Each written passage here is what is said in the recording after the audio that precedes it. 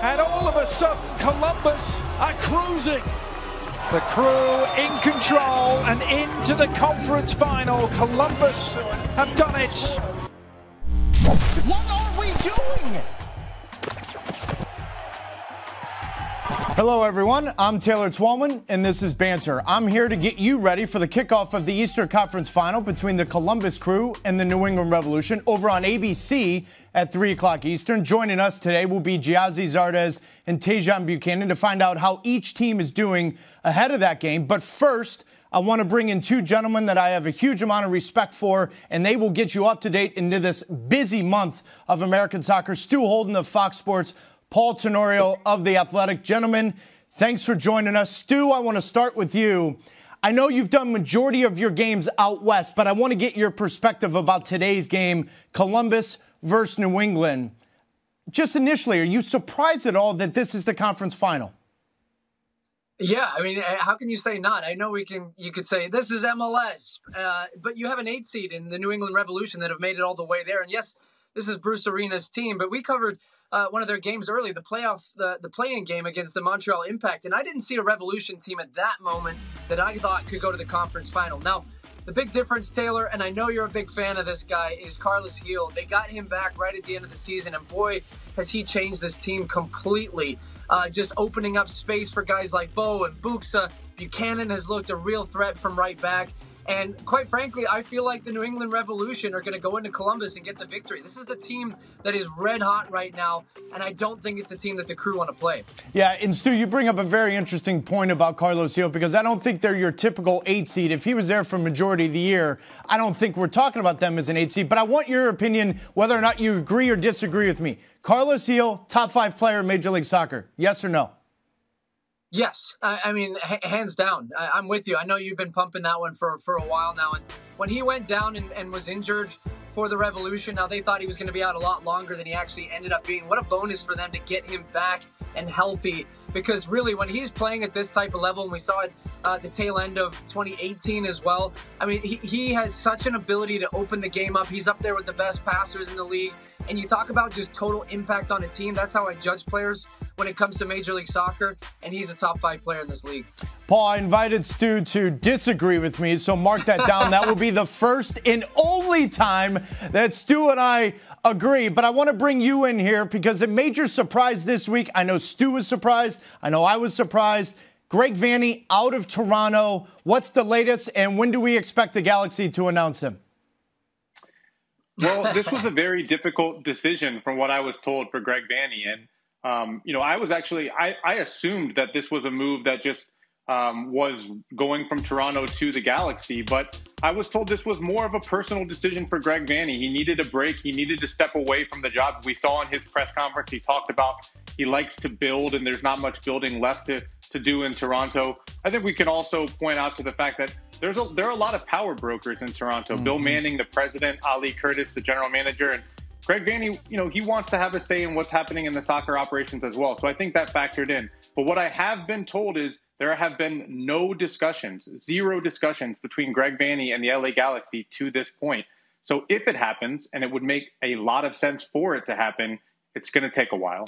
Yeah, but Greg Vanney needs to be very careful here. I understand the mental break and taking a break, but there's never been a time in Major League Soccer where you have 3 high-profile jobs waiting there, and you just left one of them. Now, I'll argue with anyone that Toronto's more high-profile than the Galaxy, because the Galaxy right now is a bigger project, as Stuart Holden said on Fox Sports midweek. I completely agree with that. I want to go to Atlanta United. Hindsight looks like a done deal to Atlanta. This was the move that many of us thought would happen after Tata Martino left. Is this a case of better late than never? Yeah, I think so. I mean, we look at what happened to Atlanta. They wanted to go in a totally different direction than Tata Martino with that next hire. They went to Frank de Boer, and it was a culture clash within that locker room. It didn't work out. And so I think the understanding here is, okay, we have a culture, we have a roster that fits these types of players and this type of, let's go to South America and look to find that chemistry again.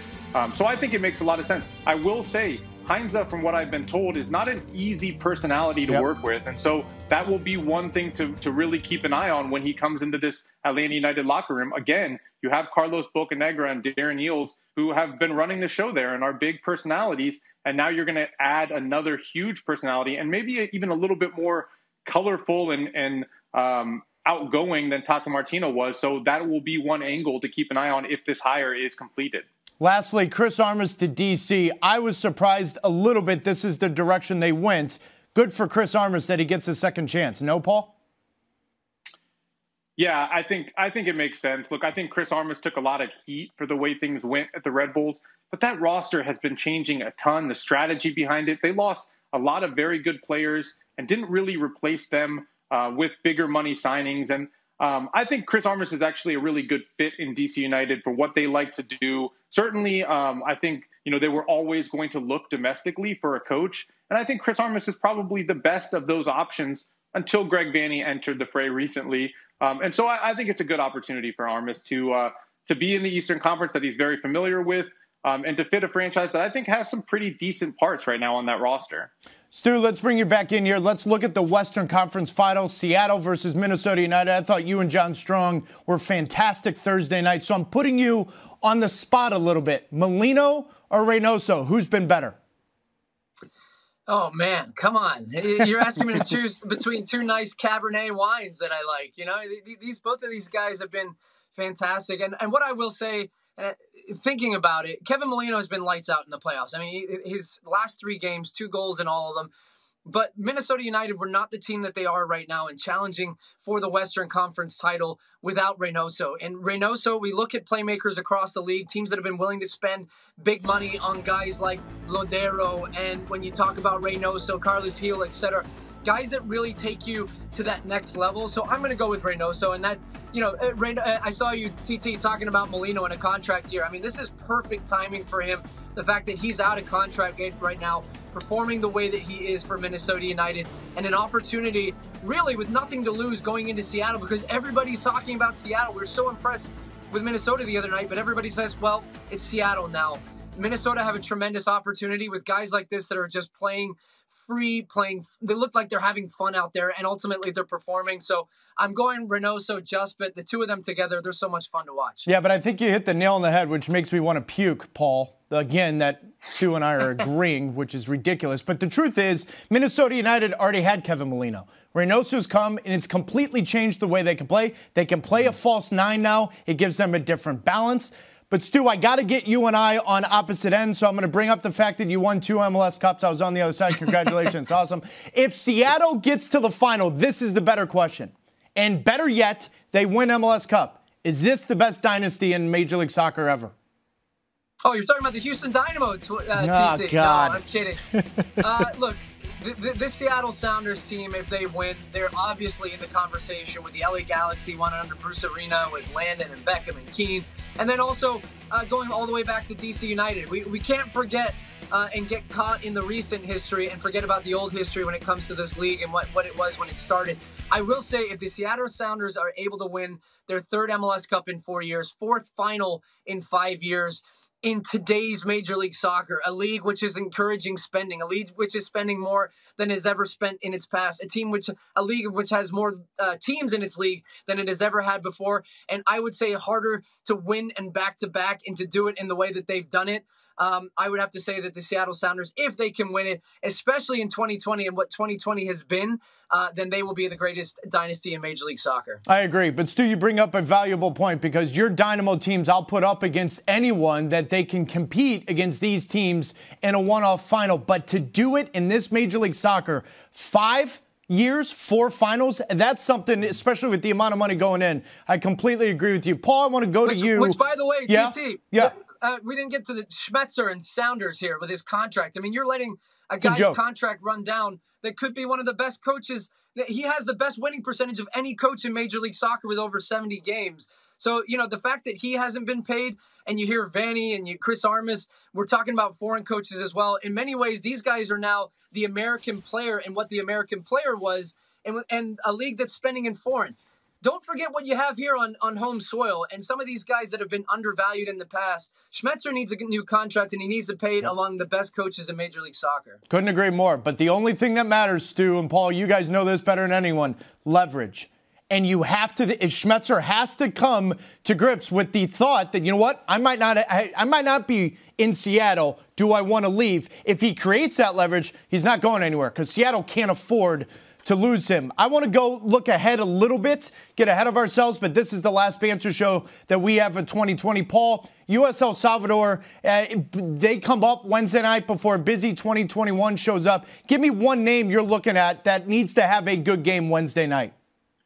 This is kind of outside of the box in the sense of like someone you won't think of right away, but I think when you look at the competition at center back and the guys coming through, Chris Richards, we saw Matt Miazga play in the European friendlies in November. I think Aaron Long has to have a good run here with El Salvador because he's got to hold off Chris Richards. He's got to hold off Miazga. He's got to hold off Mark McKenzie, who's also in the camp. And if he doesn't have a strong performance after, I would say most people would agree, not the greatest year with the Red Bulls, then he may lose his starting job with the U.S. national team, and I don't think it's his starting job anymore. So I'm going to say Aaron Long. No, that's a good look, Paul, because that's the one position that you'll hear Stu talk about. I'll talk about Alexi and others saying, well, there's depth there. Stu, there's no depth at number 9. You got to be. Please tell me you're going to pick someone in this game Wednesday night that's playing that position. Please. This is I think the hottest debate in U.S. men's national team discussions. It's who's going to play number 9 for this team. And, you look at the Josies, the Gyasis, the Josh Sargents, but you also have 2 players that have done really well in Major League Soccer this year, and that's Daryl Dike out of University of Virginia, had a great year for Orlando City with 8 goals, and then Ayo Akinola, who has a huge ceiling. He scored 9 goals for Toronto FC. He scored a ton of goals in MLS's back and got better and better as the year went on. So these 2 guys, I think their first camp with Greg Berhalter, a real opportunity to leave a mark and say, I need to be in the mix right now for a position that is completely up for grabs. I don't see a guy that has said, this is my position, I'm grabbing it, and I will be starting come qualifying next year. So everybody in that position has a chance. Josh Sargent's having a pretty good year with Werder Bremen right now. Josie, to me, doesn't, he had the injuries again at the end of the year, doesn't look as motivated to be the starter for the national team. He hasn't been in camp for a bit. So let's see. I mean, I'm curious, and I can't wait to watch these guys get an opportunity. Especially because if they do find a number 9, a starter number 9, then it's going to bring a real balance to that attack, which has so much promise coming in behind, which is where I want to go lastly before I let you guys go. The last time the United States had 3 players score in 5 major leagues, I know it's a shock to everyone because the U.S. actually had Americans playing in Europe before 2016, was actually in 2005. Brian McBride, Jermaine Jones, and Claudio Reyna did it yesterday. Weston McKennie, Christian Pulisic, Giovanni Reyna all found the back of the net. Stu, it's got to be a pretty promising time right now if you're a U.S. men's national team fan because of these guys applying their trade overseas. Yeah, the only thing you have to do is either check the replies here to your show or check the replies on the USMNT Twitter handle, which post Kuva and post non-qualification, it was like they could have tweeted, it's a sunny day and we have a cat outside. And they're like, oh, we hate you. You guys suck. And now it's like, friendly against El Salvador. You have Americans scoring in Europe, like Gio Reyna goal. I mean, it's like we're going to win the World Cup. You could not have a better sentiment right now and excitement around this team, and you should. You have some of the most promising youngsters coming through. I can't wait to see if they can put it all together because, as we all know, what does it actually look like when you get all those guys on the field at the same time, but in a qualifying match, in a game that really means something? And that's what I'm excited for in 2021. Paul, Juventus, Dortmund, Chelsea. It's got a nice ring to it. Yeah, I mean, here's the question. Is it the golden generation or is this the beginning of U.S. soccer, the new U.S. soccer after years and years of the development academy growing and academies and investment in the youth soccer? Are we going to start to see more and more players that migrate to Europe at a younger age and are able to move up through the ranks and into the bigger teams? Right now, you say golden generation. But in a few years, if we start to see more of these moves, Brendan Aronson, now you see interest in Brian Reynolds in Dallas, maybe we're talking about that change in U.S. soccer that we've always been waiting for. Gentlemen, I appreciate everything you've done in 2020. You've obviously kept me engaged, but more importantly, the fans around here. Stu, good luck the rest of the way with Fox starting Monday night in Seattle and then Saturday with MLS Cup. And Paul, make sure you keep all of us engaged during the winter break. You can't take time off. We can. You can't. Yeah, the MLS offseason is about 1 day long now for us, so I'm used to it. Have a good call, TT. Is Zardes, and he scored. Gyasi Zardes has made it 3-1 to Columbus. Gyasi Zardes into the penalty area. And there is the finish from Pedro Santos. Zardes has split the defense again. Gyasi Zardes' throw and finishes. Swift and lethal. Don't look now, but the man probably best suited to lead the attack for the U.S. men's national team heading into World Cup qualifying could be that guy, the Columbus Crew's own Gyasi Zardes. We caught up with him yesterday to talk MLS playoffs, the U.S. men's national team, and whether or not he feels underappreciated in the soccer community. Gyasi, thanks for taking the time. I know there's a huge game on Sunday, so I appreciate it. Let's start with that. It's been an interesting 10 months, 2020. It's been a very, very confusing year to try to wrap all of this together. And yet you're in the Eastern Conference Final. Are you surprised at all? No, like you said, it's just been a crazy year. We started off the season, played 2 games, and the next thing you know, we're off for a couple of months. But it's no mistake that we're in the conference final, because once we went down to Orlando after, the coronavirus hit, we were a solid team down there. I think the only team to win all three games in the group play. And at that moment, I knew we had something special this year. So talk about last year, which was a very, very difficult year for Columbus, not for you necessarily, then to that transition this year. From your point of view, what's been the biggest difference? Yeah, so like you said, from my point of view, the difference is the players we picked up in the offseason. We picked up Darlington Nagbe. We picked up Lucas Zelarayan.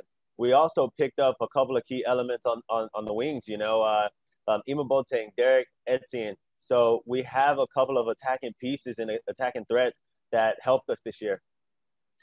You're going up against New England. You're going up against Bruce Arena. It wasn't that long ago you were a young kid coming into Major League Soccer, and a lot of that was under Bruce Arena and that tutelage in L.A. Is it going to be weird going up against them? Yeah, I believe this is my first time going up against him, but, I'm excited because he has the New England Revolution firing on all cylinders. So it's going to be great just to play against a team like that for the final. So when you score against the Revolution on Sunday, is there any part of you that's going to go over to Bruce and say, I told you I should have played number 9? No, man. He knows I'm a number 9, but also he knows my work rate and my engine. That's why he played me on the wing sometime. But I think they see it now that my true position is up top. I actually hope I get to see that, quite honestly. Just talk about your evolution as a 9, Gyasi. I am on the record saying you don't get enough credit, mainly not because you're scoring goals, but because you've worked really, really hard with your first touch, your hold-up play, your link play. Just talk about that kind of evolution in your game.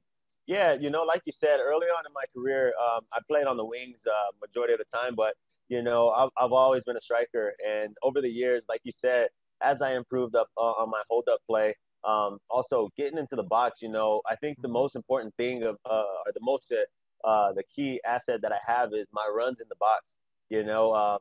Just staying on the blind side of the defender and them not knowing where I'm running to is allowing me to free up space and score the goals that I am scoring. And also, my first touches over the years have gotten better as well, which happens as a pro. When you come into the league, you're adapting to the speed of play. And I feel like I've turned into a great striker, and I'm still constantly motivated to keep working hard. I'm never satisfied with the goals I'm scoring or the games we're winning. I always want more, and I always want to do whatever I can to train and improve and become a better striker. Do you feel underappreciated? I don't know. I mean, I really, to be honest, I really don't focus on what other people say. If they're not my coaches or my teammates, whether they praise me or whether they say he's not good enough, I don't worry about that, because at the end of the day, I'm the one on the field playing. you know, and I'm the one on the field scoring. So the most important thing is what my coaches think of me and what my teammates think of me. And I think in Gyasi, you laugh, but that's very true, because very rarely do you ever hear a critical thing said about you from any of your managers, from any of your teammates. It's just all of us on the outside, us chuckleheads that have comments. And I think that's understated. I don't think people recognize that true importance. I'm just curious, from your perspective, is there anyone you try to emulate and watch and try to evolve as that number 9? Yeah. So it just, to be honest, it depends on what my coach is asking me. You know, certain games I have to drop in and you know, have the ball at my feet more. So sometimes I like to watch Firmino, you know, as the week goes on, if I have to be a key element. Sometimes if I'm making runs in the box, you know, I can watch players like, you know, Suarez or Lewandowski. You know, they're real clinical in the box. So it just depends on what my coaches are asking of me that week, or depending on the opponent we're playing. And I try to emulate my game of a striker that does those runs or do the things that I'm trying to do. New England's won 2 straight road games in the playoffs. They're looking for their 3rd. If there's one thing you guys have to do in order to win the game, what is that? I think it's preventing Gil and Boa from getting the ball at the top of the box and shooting, or just prevent them from finding rhythm, because those 2 guys, ever since they've been back with the New England Revolution, have been you know, key players for their team. And if they get going, they can be real dangerous. But if you don't allow them to get into the game, I think we should have a good opportunity at winning at home. Gyasi, it's very weird year, as we've talked about, but more so when you look at international play. The U.S. men's national team just played 2 friendlies last month. Here they're going to have a game in December. Is it odd that the next game you play for the United States may be a World Cup qualifier minus that January camp?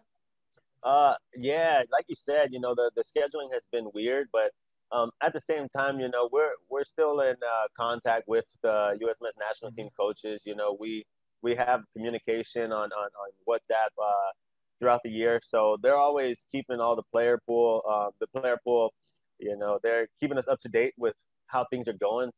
And so the biggest thing is, if you get called into camp, it's just about adapting and quickly learning the game plan, or I should say whatever they ask of you. Gyasi, I thank you a ton for joining us. And more so, I've just been a huge fan of your evolution, your humility, your professionalism, and also that little chip on your shoulder every single time one of us chuckleheads question whether or not you can score goals. Good luck, and we'll catch up with you soon. Thank you. You guys have a good one. Takes a shot instead and buries it from downtown. Tajon spanks it into the back of the net. Now Buchanan through the first shot, down the second, and it's getting better and better for the New England Revolution. They started moving players around, and one of those players was Buchanan to right back, and he's brought a different element to this team. Now, along with the return of Carlos Gil, the emergence of Tajon Buchanan over the past few months has made the Revs a very dangerous team in the Eastern Conference. We caught up with Tajon earlier in the week and talked about that move to right back, and also what it's like playing behind an MLS great, Carlos Gil. Tajon, I appreciate you taking the time to join us. I know it's a busy week prepping for the game against Columbus. Just go through the last month or so for you. It's been a very interesting, exciting time for you, making the switch to right back. How big of a surprise was that for you? Yeah, I mean, the last month has been, you know, a lot of ups and downs for sure. You know, I started playing wing, kind of had my spot on my right side. And then, you know, Carlos comes back healthy, and, you know, Bruce kind of just takes me aside. And a few guys went down with injuries and, you know, other stuff in this period of time. So he says, yeah, we're going to play you right back. I trained there a lot last season throughout that time. So I was a little used to it, but, you know, never in an MLS match I played right back before. So, you know, from there it was just, you know, getting comfortable, you know, and throughout that, you know, the teammates have been great with that. They've been helping me a lot. You know, guys like Andrew Farrell, Matt Polster, Brandon Bai that has played right back has helped me along the way. And, you know, when you have a guy like Carlos that plays in front of me, he makes things a lot easier. So I've been enjoying it. You know, I think I like it a lot now. You know, it gives me the freedom to go forward. So, you know, I'm enjoying it, and I'm extremely happy with, you know, how we're doing right now in the playoffs. I think that's always interesting as a player when certain things you're like, nah, I'll never do that. And now all of a sudden you do it, you become comfortable with it. And quite honestly, you look very comfortable with that early switch. Now, just talk about Carlos playing in front of you. Mm-hmm. He's a special player. You guys are a completely different team with him. Is he one of the best players you've ever played with? Definitely. I think he is the best player I've ever played with.